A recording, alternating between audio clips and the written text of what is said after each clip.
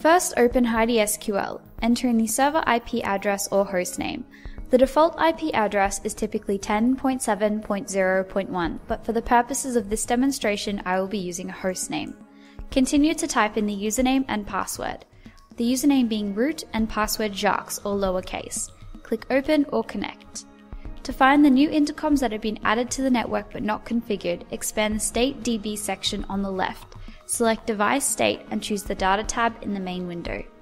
Here you will see a list of all the devices on the network.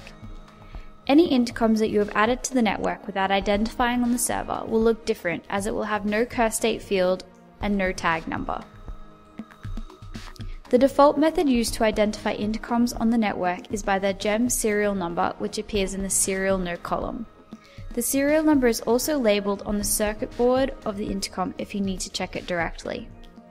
Choose one of the intercoms that you want to identify first, and copy the serial number from the device state table.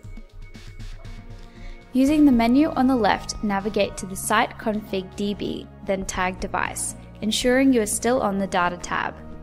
Next, you need to create a new line to add the new device.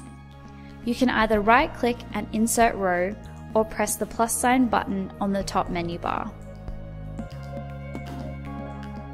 The tag number is arbitrary but should be logical and consistent. For this demonstration, we will tag this device as 100. The parent will be who the intercom will call directly. For this demonstration, we will make the parent of this intercom 200. If the device is a monitor station, which will not call any other device, you will label the parent as 0. The uname is the descriptor in which the server will recognize the device by. The uvalue is the device's unique identification determined by the uname. As the uname is serial gem, we will enter in the serial number into the uvalue section. The device model we are adding is a VES75K, and its descriptor is an entrance station. The priority section determines the priority in which calls are accepted. The highest priority is 255 and the lowest is 0. In this demonstration, the priority will remain at 127. cproxy and gproxy can be left blank. To save, click the green tick button.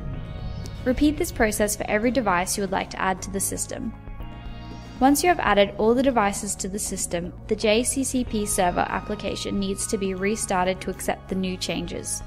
Open any internet browser and type in the server IP address into the address bar. You will type in something like 10.7.0.1. You will see a login window. Continue to enter in the username root and password Jacques or lowercase. Navigate to the Applications tab from the top menu bar.